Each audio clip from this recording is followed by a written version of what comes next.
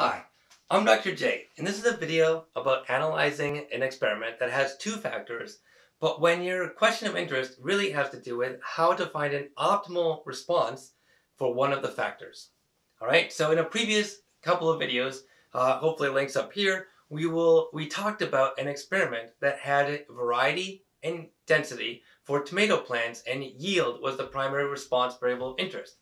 And now we're going to take that same uh, experiment, but we're going to think about the question, well, how do you find a particular variety density combination that provides the optimal yield? All right, and so one approach that you could use that's based on the analyses that was provided in the previous videos is to sort of fit these ANOVA models and choose the particular variety density combination that maximizes yield. That might be one way to do it. But there's not really any reason to believe that the actual optimal density is one of the four that you just happen to have had in the previous experiment, right? The optimal density could be between or beyond one of those combinations. And so that's the problem we're going to address here in this video. All right, so this is a look at that data that we've been talking about. It's now, again, balanced and complete, so we don't have to worry about that nuance. And as before, you can see here that you have some curvature with regard to density, and you have variety C seemingly outperforming varieties A and B. And so just from looking at this picture, number one, you might say, look, if I had to just pick from this picture, I'd probably choose variety C and density 30. And yeah, I mean, that would be totally reasonable based on the picture and based on the statistics that we're going to gather. That would just support that conclusion. But again, there might be reason to believe that density of 30 might not be the optimal. It seems like it should be close to 30, but maybe you're really trying to optimize yield, and so you're going to be willing to choose a variety that's a little bit less or a little bit more than 30. But the question is, how do you know? Is it more or less than 30, and how do you find that optimal? So what we're going to be thinking about is building a model that has curvature for the response variable for this explanatory variable, density. If we just used a linear model for density, then the only options are that we have a positive slope, in which case the maximal yield is at positive infinity for density. Otherwise, we could have had a situation where we had a negative slope, and that indicates that our maximal yield occurs at a density of negative infinity. So just doing a linear model doesn't make a whole lot of sense. And what we're going to do instead is that we're going to use a quadratic model for density. So in every model that we're going to consider here is to include density and density squared in the model. All right, and now there are many different ways within this model that we could incorporate variety. Okay, and so generally the options are, well, two options, but we're actually going to throw out three options, so why not tell all three options? Number one is we're going to assume that variety has no effect, and that would just have this equation for density. If we want a parallel curves model, we're going to include variety. And if we want a model that has completely independent curves for every level of variety, then we're going to include an interaction between variety and the linear density and variety and that quadratic density.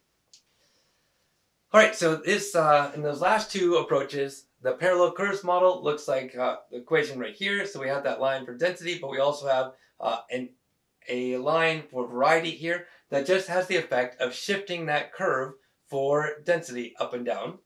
If we have independent curves, then you can see we have to add two more lines. Those additional lines are the interaction between the variety and the linear term for density, as well as variety and that quadratic term for density. If we just plot these different models, this is the depiction of those models. That first plot shows you a situation where you have no effective density whatsoever. So I've turned all the points black just to indicate that we're treating them equally because there's no variety in the model. Probably not reasonable for what we've seen for these data. The next line down shows the situation when you have parallel curves. That is, you include density as well as density squared, as well as variety in the model. That seems like a pretty reasonable fit. And then the bottom curve has the last model where you include the interaction between the linear term for density, the quadratic term for density, with the variety in both cases. And so you can see now you have different lines for each of the possible varieties. Okay. All right, so now that's fine and dandy, but how do you find the maximum? So here is the equation that allows you to find the maximum. In terms of density, in all these models, even the one with interactions, but I'll talk about that in a second, you have a quadratic curve for density. And so the question now to you is, how can you find the value for density that maximizes the expected yield? All right? So you might want to pause the video right now and try to determine, right from this equation, from this quadratic equation, how you find the maximum. All right, so hopefully you paused and you found out the answer, and the answer happens to be, well, number one, you only have a maximum if beta 2 is negative. Okay, so that's the first requirement. And then if beta 2 is negative, then it turns out that the maximum occurs at this value, negative beta 1 over 2 beta 2. So if you have point estimates for beta 1 and beta 2, you can just plug them in, and that gives you a point estimate for the density that provides maximum yield. Finding uncertainty here is a little bit more complex. My suggestion, if you want to go that route, is that you conduct a Bayesian analysis. You get the joint posterior for beta 1 and beta 2. You take samples from that joint posterior, calculate this quantity, negative beta 1 divided by 2 beta 2, and then you can calculate that for a bunch of samples, and you can get both point estimates and credible intervals. Okay, so let's just talk about those three models that we had. The first model didn't have variety at all. So we just have here a curve for density. You'll notice that the coefficient for the quadratic term for density is in fact negative. So we will have a maximum for this model, and we could calculate it from that value for beta 1. So you take negative beta 1 divided by 2 beta 2, and you'll find out that that term actually tends to be positive, right? Because the negative coefficient for beta 2 cancels with the negative sign in that calculation, and you'll get a density that should be somewhere in the range or close to 30. If you include variety, then the analysis is still pretty simple, because when finding that maximum density, you can just ignore variety and just do the same calculation, but now with these new coefficients for density. Finally, if you have the situation where you have independent curves, that is a different curve for every variety, then what you need to do is decide on which variety you're going to find the maximum density for. So if you decided variety C, then that's fine, because that was the reference level, so you can ignore everything down below and just use the coefficients for density. If you choose either A or B, you have to do a little bit more work to find out what the equation is, but it involves using those interaction coefficients. But in any case, you can do it. It's not too complicated.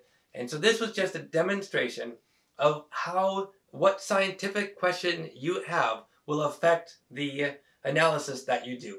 In this case, when we're trying to find a maximum with regard to one of the explanatory variables, then we're going to, and if that explanatory variable is continuous, then we're going to use a quadratic in that variable in order to find a maximum. All right, I think this is wrapping up this entire regression playlist. So I hope you stick around on this channel, go through some other videos, learn all about statistics. Glad you joined us.